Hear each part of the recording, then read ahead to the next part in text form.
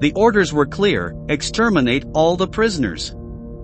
With this blunt phrase, on December 13, 1937, the Japanese Imperial Army began one of the cruelest massacres in history in the Chinese city of Nanking. This event occurred within the framework of a war between China and Japan known as the Second Sino-Japanese War, which began 2 years before World War II, and is considered the most terrible war crime of the century.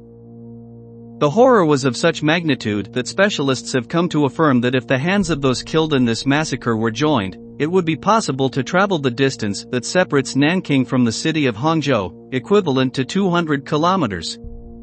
That their stacked bodies could reach the height of a 74-story building, and that their blood would weigh 1,200 tons. The worst part of that indescribable hell was suffered by the female inhabitants of Nanking. That ordeal, whose responsibility is the sole responsibility of the Japanese Imperial Army, is what we are going to tell you about in this video.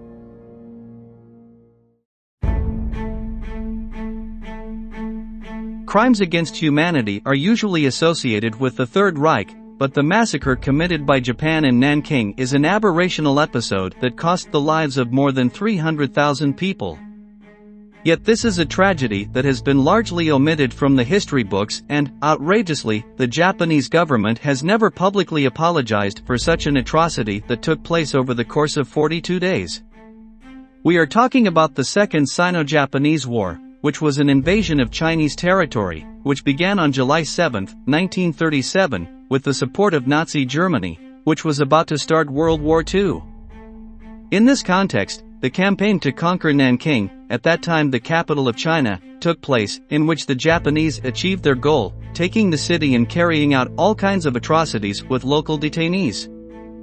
The horror began with the order to execute the Chinese prisoners of war, with chilling textual indications of how to do it: all prisoners are to be executed. Protocol execution method: divide prisoners into groups of 12. Shoot to kill for separate. As if the directions weren't already inhumane enough, the Japanese military, completely unleashed, pushed the directives even further, entering homes, banks, and businesses. They looted everything in their path, randomly opening fire without hesitation, executing people from behind, from the front, or straight to the heart. During the Japanese invasion, cruelty reached limits that were difficult to overcome, as atrocities ranging from beheading competitions with swords to the savagery of burying prisoners up to their waists to be devoured by wild dogs were committed. The civilian population, but in particular women, old women and girls, were the ones who suffered the most, since it is considered that during the attack on Nanjing one of the largest collective and systematic sexual crimes in history was carried out. It is estimated that around 80,000 women were abused by the Japanese army, to later be murdered in the most brutal ways. In Nanking, the killing of Chinese women by the Japanese army seemed like a purge plan with a clear objective. The soldiers did a door-to-door search to find the victims, who were taken by force. It did not matter their age or if they were pregnant. All the prisoners were killed immediately after being abused, generally by inhumane means ranging from mutilation, in which their breasts were cut off, or by stabbing them with weapons in their private parts. According to data from the investigations, during the invasion of the Japanese army, there were at least 1,000 cases of violations per night and as many during the day. Records of missionaries of the time in the territory leave chilling testimonies. There is probably no crime that has not been committed in this city today. 30 girls were taken from the language school and from their homes yesterday afternoon, some of whom were as young as 12 years old. Also tonight, we heard a truck full of prisoners go through the door of the newspaper, in which there were at least 8 or 10 girls screaming for help from the back of the vehicle. This statement is from Minnie Vautrin, and was taken from her personal diary on December 16, 1937. More evidence of the cruelty of the Imperial troops were found in the letters that Dr. Robert O. Wilson, an American surgeon who was working in the city, sent to his family to tell of the tragedy. Let me recount some cases that occurred in the last 2 days. Last night, the house of one of the Chinese staff members of the university was destroyed and 2 of his relatives, 2 girls around 16 years old, were raped to death in one of the refugee camps. At University Middle School, where there are 8,000 people, the Japanese jumped over the wall, stole food, clothes, and abused women until they were satisfied. As this testimony shows, the behavior of the Japanese soldiers did not respond to a war strategy to conquer the territory, but more to pure cruelty.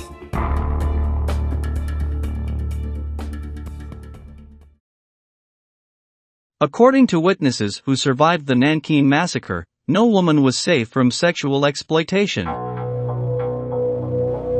In some cases, such attacks were filmed as macabre souvenirs, and all ended with the victim being murdered.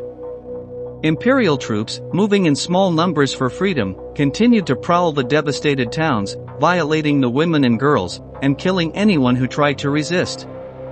The most ruthless and savage thing about this whole situation was that there were girls under the age of 8 and old women over 70, attacked in the most brutal way possible, showing that the Japanese soldiers had no mercy for the Chinese people. In the midst of this completely inhuman situation, it seemed impossible for anything similar to a resistance to appear, but this type of situation opens the door to unexpected characters in the story. That was the case with Chang Benhua, a resistance hero who fought against the Japanese during the Nanking massacre. She became known through a photo in which she was portrayed shortly before she was assassinated by the Japanese army.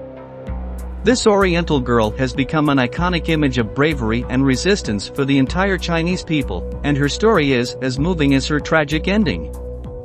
Chang Benhua was born in the small village of Gaoxiang, in the Anhui province, in the eastern part of China, in the year 1914. She grew up as a brave, intelligent and firm woman in her own convictions. Still in high school, she joined a local scout group, where she would receive strict military training that would serve her years later to fight the Japanese. In 1937, Benhua, who was only a 23-year-old girl, became an active figure in the anti-Japanese national movement, a group made up of volunteer guerrillas that would consolidate as a united army in 1936. In that same year, Chang would marry his friend, recruit and partner, Liu Ziyi, and both would end up joining the People's Self-Defense Force to fight against the Japanese invasion. The courage, temper and leadership skills of the young Chinese girl would end up placing her in command of some troops of her organization. Despite the efforts of Chang and his compatriots, the resistance was defeated by the Imperial Army and thousands of prisoners were taken, including Benhua and her partner. Testimonies from the resistance say that, ignoring the enemy's attempts to persuade her to surrender, Chang did not back down in the face of a much larger army, which aroused the visceral hatred of the Japanese soldiers. As a consequence of her actions, she would be locked up in prison or she would go through a true ordeal. Unsurprisingly, Chang's stay in jail was hell, as she was repeatedly abused and humiliated during her brief prisoner period. Among the acts of cruelty to which she was subjected, it stands out that she was forced to witness the execution of her companions, while she was violated by a group of Japanese soldiers. Despite everything, Chang maintained her impassive and defiant attitude, showing an iron spirit, unable to break. That's why in the photo that made her a legend, she seems to defy death with a smile, as she carries her arms crossed over her chest and her head upright to look directly at the camera without blinking. Despite her boundless courage, the girl was finally executed by bayonet in December 1938, at the young age of 24. The image of her, in which she showed a challenging and strong attitude, ended up becoming famous all over the world, being, especially for the Chinese people, an icon of patriotic value. Chang Benhua, who faced death with a smile, will remain one of the bravest fighters in history. Her pose in that famous shot is commemorated by a 5-meter statue in Nanking, also the site of one of the worst war crimes, where 300,000 Chinese men, women and children were massacred by Japanese troops. If you found this story interesting, subscribe to the channel so you don't miss any military history videos.